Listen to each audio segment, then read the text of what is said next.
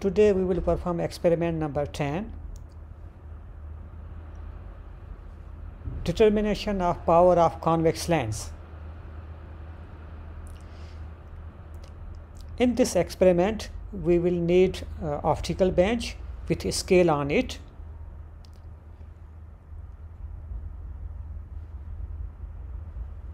A convex lens.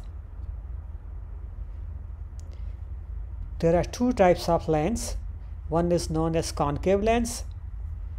In concave lens, the middle portion is thinner, and another type of lens is known as convex lens. Convex lens can be used as a magnifying glass. You can see the difference. In this experiment we will use convex lens.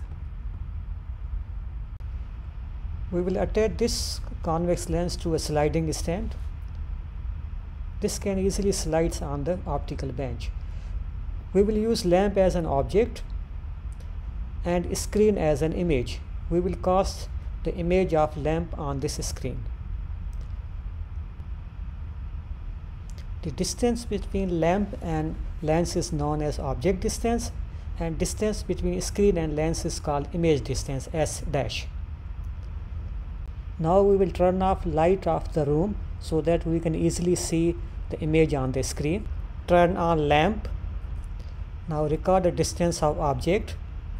Note down this in your lab manual. Now slide the screen so that you can see the clear image of lamp. Note down this image distance, record in your lab manual.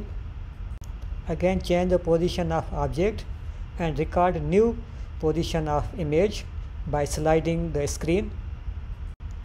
Note down these values in your lab manual and now plot a graph.